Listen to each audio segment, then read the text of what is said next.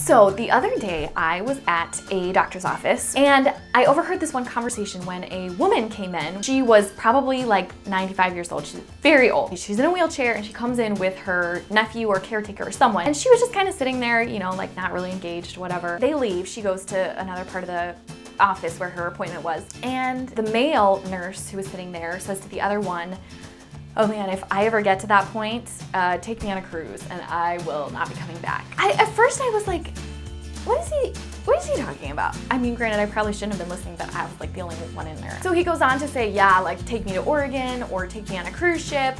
Wouldn't want to be like a vegetable like that. Don't want to be a burden to my kids. Oh, there's nothing left of life then. And I was freaking out inside. And I just wanted to scream. That lady was not a vegetable. She was an introvert. Like, she just didn't talk to you. Personally, I didn't want to be talking to you either. I didn't want to talk to anyone when I'm at the doctor's office. And especially, it made me feel really like uncomfortable, I guess, that I am entrusting my medical issues to this staff who apparently is now able to decide when a person is a vegetable or not. And on top of that, I was there with my 2-month-old daughter who, if you know anything about 2-month-olds, are completely helpless. And I was thinking, okay, when I leave the room, are you gonna say, oh, that 2-month-old is completely useless. If I was ever a 2-month-old, I would want to jump off a ship.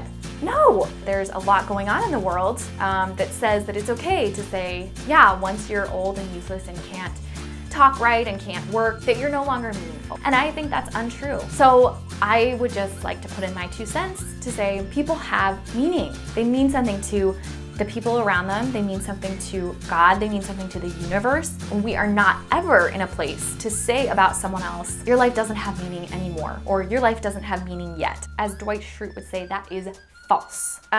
Chew on that and be nice to old people.